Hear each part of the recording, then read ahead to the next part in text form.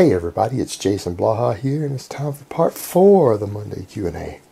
So let's do it. Best exercises to strengthen a weak triceps, especially the long head. Well, just overall strength, close grip bench press, dips are hard to beat.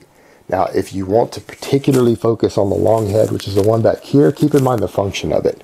Obviously, all three heads get used in anything, but just the elbow extension itself, or elbow flexion, I'm sorry, it is elbow extension. I can't think.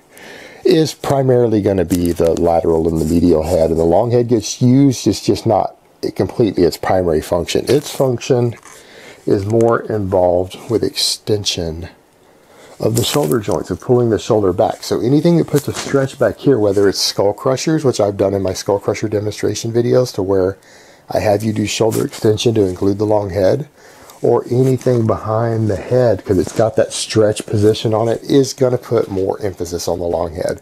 So if you really need to strengthen that, any sort of tricep work that works overhead is going to be a good choice. And to some extent that can include overhead pressing. Alright, next question. Squatting high bar and low bar in the same week. I squat 4 times per week, once front and the rest back. Any problem with a low bar day and 2 high bar days? Should I just choose one? Is training mostly high bar good if I want to use low bar in competition? If you're going to squat low bar in competition, I don't have an issue with you doing mostly high bar in the off season, but as you get closer to meet, you're going to want to rotate in more low bar. You could do what you're doing in the off season just for general strength. I think the low bar is better for overall athletic performance. I know a lot of coaches who agree. That'll piss some people off, including Ripple Toe. But it is what it is. It's my opinion. But if you are competing low bar, you will eventually want to rotate in more low bar days. In fact, you could run exclusively high bar at certain points in your off season. You could run your front squat one day, high bar 3, and then start working in low bar days as you get closer to your meet, to the point to where your final meet prep, you're doing nothing but low bar 4 days a week and even cutting the front squat out. Because specificity of training, like even for me in this last meet, that's really the only change I made to my training, was that I started doing more singles and I worked in nothing but the competition lifts. I started dropping accessories in the final weeks as I got closer to the point where, like, the last 2 weeks I was doing nothing but squat, bench, and deadlift and a little bit of overhead pressing.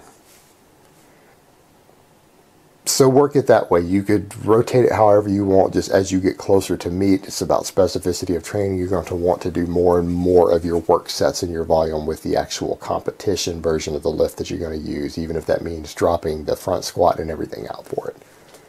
So it's down to personal choice and preference and what you want to do. It's perfectly fine though. Alright, next question. Can you elaborate on preservation of lean body mass for individuals who are trying to build an above average strength base but also participate in endurance events? Preservation, you should be making gains.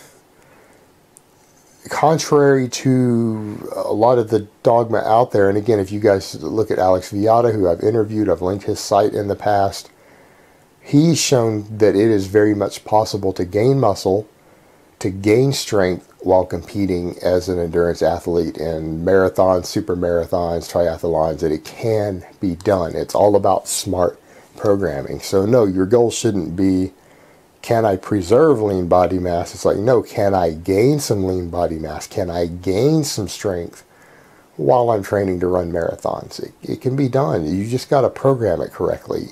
Now, what he does, of course, to get around that ideally, that's why he likes non-linear periodization, like conjugate type systems or concurrent training, because it allows him to train himself and his athletes around the recovery blocks from that, so that their higher intensity cardio can be done immediately after higher intensity lifting days, and then while they're recovering from that, they're using a different energy system, so that they're doing, after all their higher volume, lighter training, they're immediately doing, their extreme endurance training, so that the recovery is undulating accordingly to keep it mixed in with the same or similar energy systems between the training days. So you can program appropriately, particularly if you look into Alex Viada's stuff.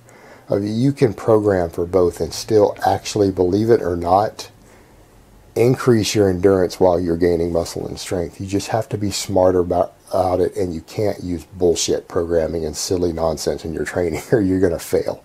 If you train smart, you can get all of it. Alright guys, but that's really all I have to say on that today. I hope it has been informative, and I will talk to you guys next time in part 5.